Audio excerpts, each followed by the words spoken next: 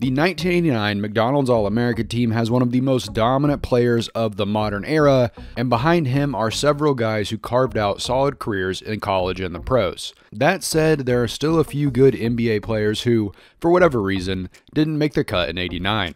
The list of players who didn't make the squad includes two-time slam dunk champ Harold Miner, one-time champ Isaiah Ryder, one-time All-Star Nick Van Exel, one-time All-Star and three-time champ Sam Cassell, and four-time All-Star Vin Baker.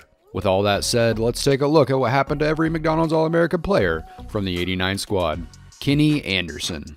Anderson went to NYC powerhouse Archbishop Malloy for high school, becoming the team's second straight McDonald's All-American after Robert Verdun made the team in '88. He was widely considered one of the best players in the country. Colleges started scouting him in 6th grade, and he was the first player to make 4 parade All-American teams since Kareem Abdul-Jabbar. Anderson decided to head to Georgia Tech for college, joining Dennis Scott and Brian Oliver to form Lethal Weapon 3 and make the 1990 Final Four. In '91, the two upperclassmen left, and Anderson averaged 26 points a night to make the All-American squad. He jumped into the '91 draft and was selected 2nd overall by the Nets. Anderson was the youngest player in the NBA that season, but played well in limited minutes. In his second season, his minutes doubled, and he responded with 17 points and 8 assists a night. Anderson's third season was his best, averaging 19 points and nearly 10 assists to make his only All-Star team. During this period with the Nets, it looked like Anderson might form a big three with Drazen Petrovic and Derek Coleman, but Petrovic sadly passed away in 1993. Anderson kept producing for Jersey, but was traded to the Hornets in '96 for Kendall Gill. He finished out the season in Charlotte and signed with Portland in the offseason. Anderson again played well, but was traded to the Raptors in '98. He refused to play in Canada, so he was traded again to the Celtics. As Mr. Chibbs aged, he continued to play well, though never reached his All-Star level again. He played with Boston through 2002 when he was traded to the Supersonics. Anderson was largely a rotation player by that point, but played through the 2005 season with 4 more teams. He spent one last season playing in Lithuania before retiring for good. Anderson has since made several media appearances, including joining the cast for Pros vs. Joes, being a part of Dennis Rodman's basketball diplomacy effort in North Korea, and participating in Dwayne Johnson's reality show, Wake Up Call. He has 7 children by 4 different women, including a daughter with DJ Spinderella from Salt and Peppa, and 2 daughters with Tammy Roman. In 2018, he became the head coach at Fisk University, an NAIA school in Nashville. He's still working there as of 2024. Arron Bain. Bain was one of the 2 players from this class to play his college ball at Villanova. The 6'7" forward was a consistent contributor across his 4 years with the school, but his best season came as a sophomore. That year, he averaged 10.4 points and 4.5 boards. For his career, he averaged 7.9 points and 3.4 rebounds while starting 66 of 119 games. After college, Bain transitioned into what looks like a successful sales career if his LinkedIn profile is anything to go by. Darryl Barnes. Like Anderson, Barnes went to Georgia Tech as part of the school's loaded freshman class. However, the big man wasn't nearly as successful in his time there. Over his 4-year career, Barnes started only 3 of his 63 games, averaging just 6.1 minutes and 1.4 points. That said, he was averaging 18.5 minutes and 6 points per game as a sophomore, but was only able to suit up for 2 games. I've been unable to find many news sources from the time, but it looks like his injury may have kept him from taking that next step during college. After graduating in '94, Barnes' trail largely goes cold, though he did play in 2 games with the Billings Rimrockers in 2000. That team was part of the International Basketball Association, which merged with the CBA in 2001 and officially folded in 2009. Other than that, Barnes has faded into obscurity. Mitchell Butler. Butler kept it local and was one of 2 players from this class to sign with UCLA. The 6'5" shooting guard didn't start a single game as a freshman, but was still a key player. The next year, he became an everyday starter and would mostly stick in the starting 5 through his last 3 seasons. Over his 4-year career, Butler averaged 8 points and 4 rebounds. He was also excellent at picking his opponent's pocket, sitting 7th in school history for steals. Butler went undrafted in '93, but quickly signed with Washington. During that time, he appeared in the '94 movie Blue Chips with Shaq and Penny Hardaway. He played there for 3 seasons, averaging around 6 points off the bench. He was traded to Portland alongside Rasheed Wallace in '96, playing for 1 season. Butler then signed up with the Cavs for 2 years before heading to Lithuania for a season and then joining the ABA. He got another stint in Portland in 2001, but only played in 11 games. The next year, Butler was in the CBA, winning a league title with the Sun Kings. Butler then got one last run with the Wizards in 2003, playing in 41 games and retiring after the season. After wrapping up his career, Butler started work as a sports agent, where he's still working as of 2024. Calvin Byrd. Byrd was that other Villanova kid I mentioned earlier. He played 4 years for the Wildcats, but was largely a rotation player, starting only 36 of his 120 career games. He averaged 5.6 points, 3 boards, and 1 assist during his 4 years. Byrd then spent a few years playing in the ABA in Switzerland before jumping into coaching. He worked on the field for 18 years with stops at UC Irvine, San Francisco, Pacific, and La Jolla Marymount. His son Miles is suiting up for San Diego State when the 2024 basketball season kicks off. Deryl Cunningham.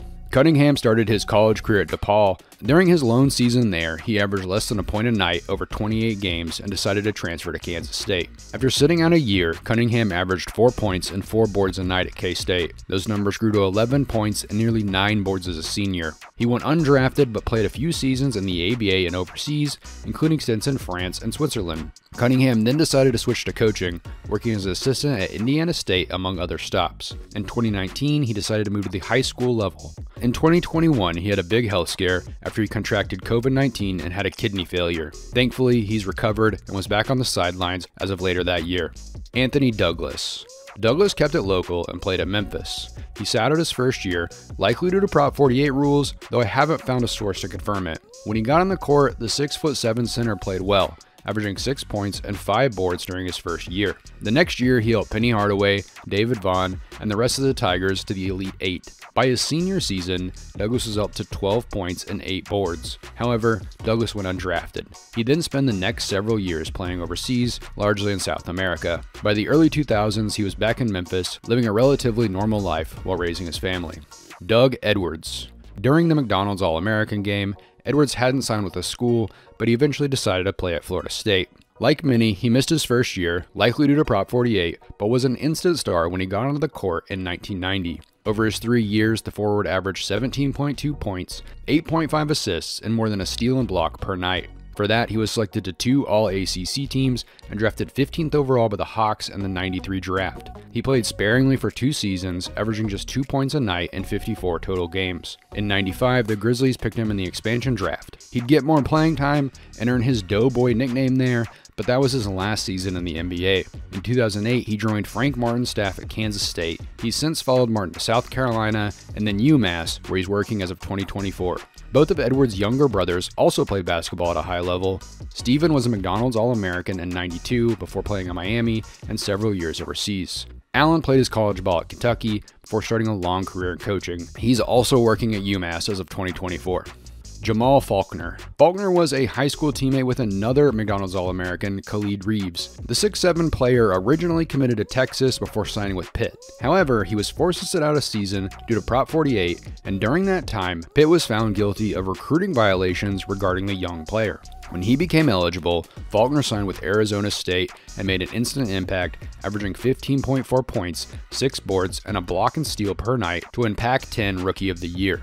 However, his off-the-court problems grew after he was involved with a credit card fraud case. He and 3 teammates stole their assistant coach's credit card and spent over $13,000 on long-distance calls. His numbers fell slightly as a sophomore, but he still led the team in scoring. Unfortunately, he was arrested on assault charges after slapping his former girlfriend and spent 6 days in jail. The Wildcats dismissed him from the team. Faulkner missed the entire '92-'93 season before signing with Alabama for his junior year. He led the team in scoring despite mostly coming off the bench, earning a starting spot as a senior. Alongside Antonio McDyess, he led the Crimson Tide to a top 20 ranking and the second round of the NCAA tourney. Faulkner went undrafted in '95 and spent the next 7 years playing all over the globe, but never made it to the NBA. It looks like he was working as a mailman as of 2015, though I may have the wrong LinkedIn profile. Shaun Golden. Golden took his talents to Georgia, joining '88 McDonald's All-American Laterial Green. Over his 4-year career, the 6'4" guard mostly came off the bench, starting only 11 games. He averaged 3.2 points and just over a steal per game during his career. Golden didn't play much minor league ball, joining the Georgia staff as an assistant in '95, just 2 years after he graduated. Golden also coached at Winthrop and South Carolina State while doing broadcast work from time to time. He also opened up his own motivational speaking company and is working in that field as of 2024. Greg Graham. Graham stayed in his home state to play under Bob Knight at Indiana. Those Hoosiers teams won more games than just about anybody from '91 to '93, as Graham partnered with Calbert Chaney and Eric Anderson. For his part, Graham averaged 12 points and 3 boards over his career, though he saved his best for last, averaging 16.5 points as a senior. That season, he was also named to the All-Big Ten team and won the Big Ten Defensive Player of the Year. The Hornets selected him with the 17th pick in the '93 draft, but quickly traded him to the 76ers. He played in Philly for 2 seasons, mostly coming off the bench to average about 5 points a night. In '95, Graham was traded to the Nets in the deal that brought Derek Coleman to Philly. He played a bit, but was largely used as a trade piece for the rest of his career, doing short stints with Seattle, Denver, and Cleveland before he was finally waived in '97. He then spent a few years playing the CBA before diving into coaching. His most notable stop was when he returned to his high school alma mater for 7 seasons. He resigned in 2015 to take care of his family in Rhode Island. Pat Graham. Graham also stayed in the state to join Greg and Knight at Indiana. There's no relation between the two besides where they played college ball. Pat's career started well, averaging nearly 8 points off the bench for the Hoosiers. However, he kept dealing with injuries, even sitting out the entire '91-92 season. As a senior, he got more starting opportunities and averaged nearly 12 points a night as Indiana made the Sweet 16. Once his college career was over, Graham started working in healthcare in Indiana. He was an assistant coach at the high school level around 2018, but seems to mostly be enjoying his life, raising a family in his home state. Allan Houston. Houston's father, Wade, played college ball at Louisville. Notably, he was the first African-American to sign a scholarship to play for the Cardinals. After his playing career, Wade became a coach, so it wasn't too surprising that his son Allan took to the game. When Allan was in high school, Wade was an assistant coach at Louisville, but in '89 he took the head coaching job at Tennessee, becoming the first African-American head coach in the SEC. Allan followed his father to Knoxville and was a day 1 starter for the Volunteers. The 6'6" guard never averaged below 20 points during his 4-year career, making 4 straight All-SEC teams and back-to-back All-American squads in '92 and '93. When he left for the NBA, he was the all-time leading scorer in Tennessee history. The Pistons selected him with the 11th pick in the '93 draft, and he averaged 8.5 points while mostly coming off the bench. He improved his scoring and overall numbers in each of the next 2 years, averaging a hair under 20 points a night in '95-96. After the season, his rookie contract expired, and Houston decided to sign with the Knicks, taking over John Stark's starting spot and injecting some youth into an aging core that included Patrick Ewing and Charles Oakley. New York had also added Larry Johnson to the squad that season, so things looked promising. It took a few seasons, but the Knicks made the finals in '99, losing in 5 to the Spurs. Houston then made back-to-back All-Star games in 2000 and 2001, but never got back to the finals. Ahead of the 01-02 season, Johnson retired during training camp, and the team missed the playoffs for 2 straight seasons. In 03-04, New York brought in Stephon Marbury and Penny Hardaway, but a knee injury kept Houston off the court for 30 games. During the next season, Houston only played in 20 games because his knee wasn't completely healed, and he retired after the season. At the time, the league's CBA had an agreement that let a team release a player without holding his contract against the luxury tax. It would be coined the Allan Houston rule because Houston's huge contract and injury issues made many believe that New York would use the clause on him. However, he retired before the season, so there was no need, and New York instead used it to release Jerome Williams. In 2008, Houston was back with the Knicks as an executive. He's still working with the Knicks as of 2024. Houston's son, Allan Jr., played college football at Brown and Louisville. Bobby Hurley.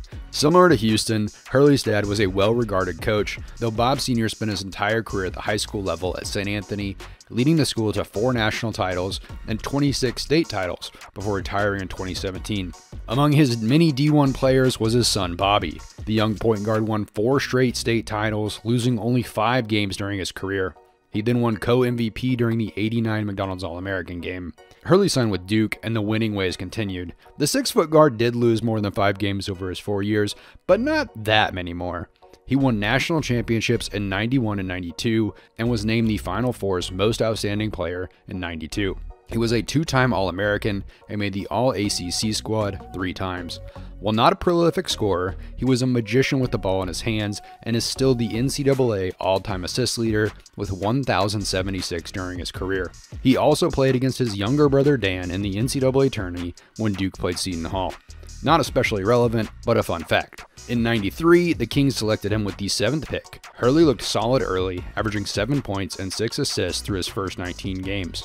However, on December 12, 1993, Hurley's SUV was broadsided by another car. He wasn't wearing a seatbelt and was thrown from his vehicle, suffering life-threatening injuries. Fortunately, he was able to recover and get back on the court in '94-95, but couldn't recapture his collegiate magic following his accident. Hurley played for 5 total seasons before retiring after 27 games with the Grizzlies in '98. A few years later, Hurley started working as a scout for the 76ers. He then joined his brother Dan's staff at Wagner College. In 2013, he became the head coach at the University of Buffalo, leading the team to their first NCAA appearance in 2015. After the season, Arizona State signed him to be their head coach. He's still working there as of 2024, while Dan is coaching at UConn and won back-to-back national titles with the Huskies in '23 and '24. Jim Jackson. The 6'8" forward stayed in-state to play his college ball at Ohio State. He was a day one starter for the Buckeyes, putting up 16 points, 5 boards, and 4 assists en route to winning Big Ten Freshman of the Year. Over the next 2 seasons, his points average went to 19 and then 22 as Jackson made back-to-back All-American teams in '91 and '92. He also won Big Ten Player of the Year both seasons and was the UPI College Player of the Year in '92. Jackson decided to skip his final season and head to the NBA draft, where the Mavs picked him 4th overall. Unfortunately, his rookie season was limited to just 28 games because Jackson held out over a contract dispute. The next season, he started every game, averaging 19 points a night to form the 3J's trio alongside Jamal Mashburn and Jason Kidd. In '94-95, he was on track for an incredible season, averaging nearly 26 points and 5 boards before an ankle injury caused him to shut down his season after 51 games. Things looked good in '95-96, but ahead of the next season, a rift developed between Jackson and Kidd. Rumors claim the source of the turmoil was a love triangle between the two players and singer Toni Braxton, but as far as I could tell, those have never been confirmed. Regardless, Jackson was traded to the Nets.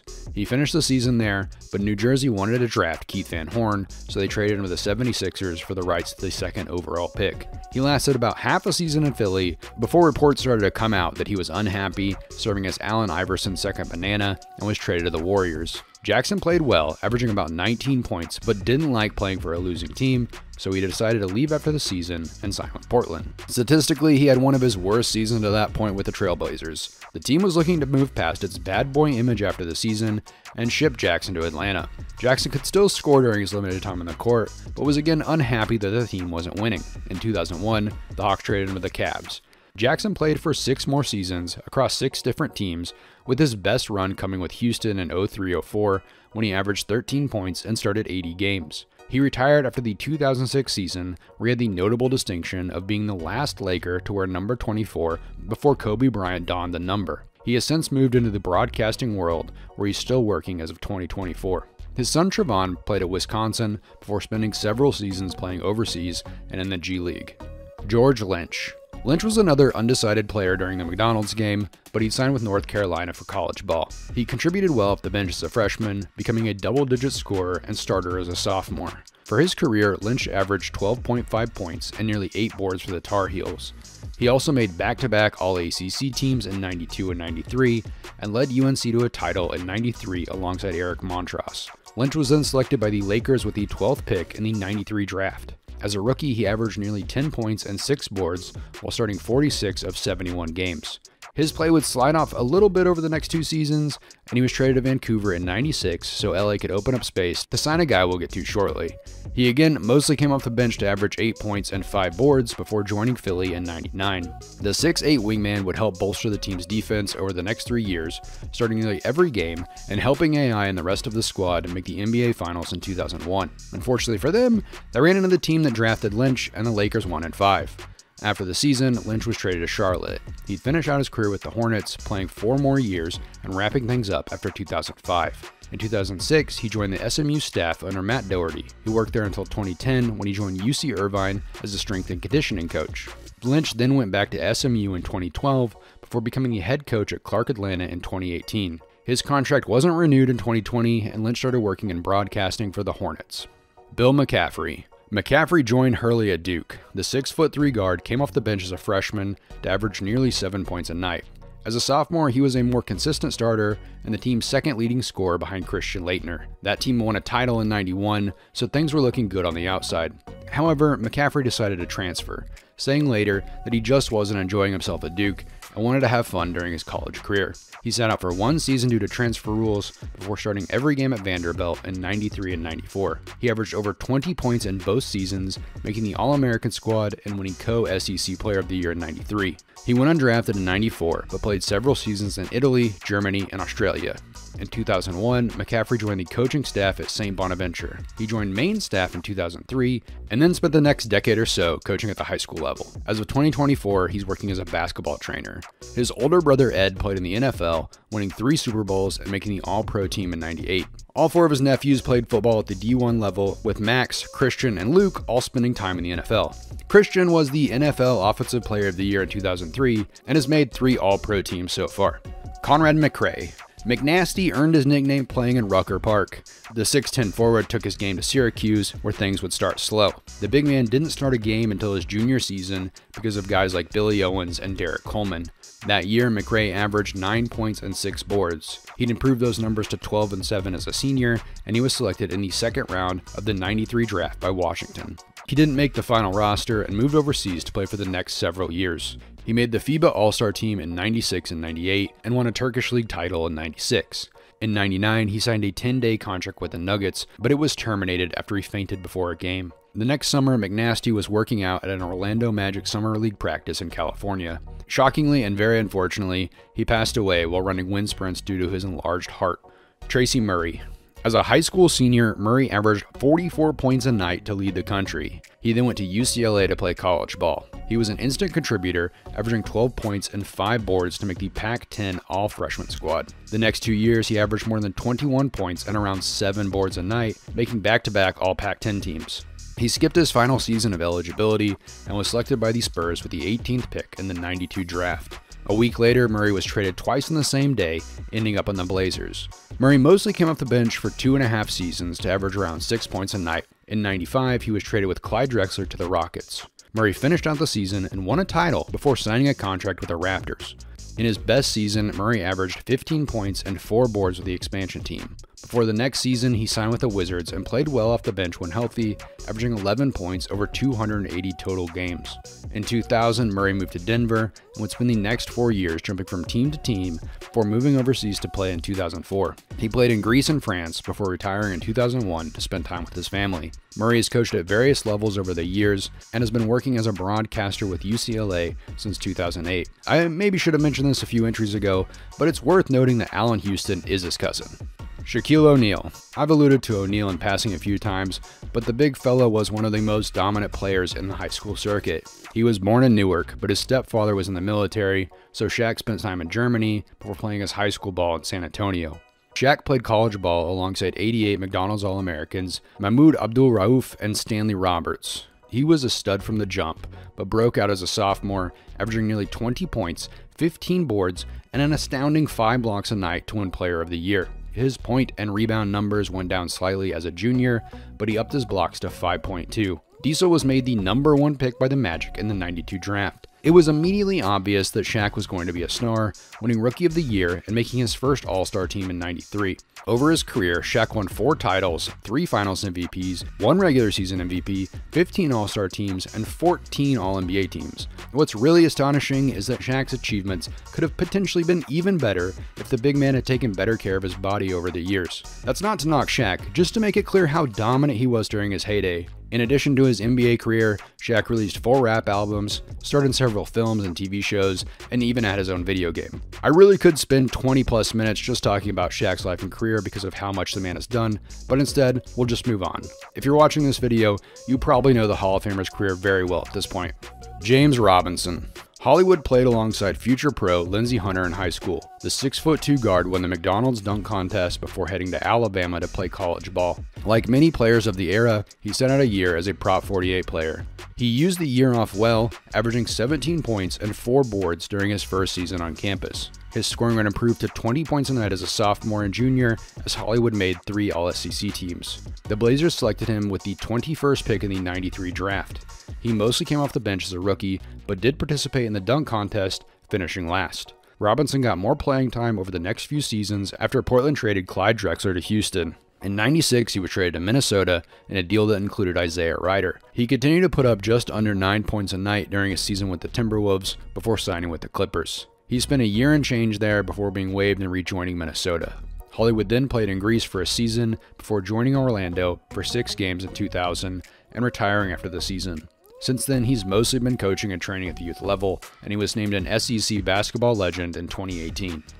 Michael Tate. Tate originally signed with Maryland to play college ball, but switched to Georgetown after Maryland coach Bob Wade was forced to resign during an NCAA investigation. However, the 6'5" forward injured his knee during warm-ups of the 1989 Capital Classic. He thought it was a muscle pull, so it went untreated, and he showed up at campus without the athleticism that had made him a top recruit. He decided to play through the pain instead of getting season-ending surgery, and averaged just 3.2 points as his knee injury kept giving him trouble. It's also worth noting that he asked the Hoyas to change his name back to Venson during the season. He had changed his name to Tate when his mom remarried, but decided to switch it back when he went to college. With his injury, Venson lost trust with coach John Thompson, and he decided to transfer to James Madison at season's end. Over 3 seasons, he averaged 6 points and 3.5 points while earning his degree. Tate mostly faded out of the public eye in the years since, but his daughter Michaela Venson played college basketball at Virginia and Georgetown, averaging double figures all 4 years of her collegiate career.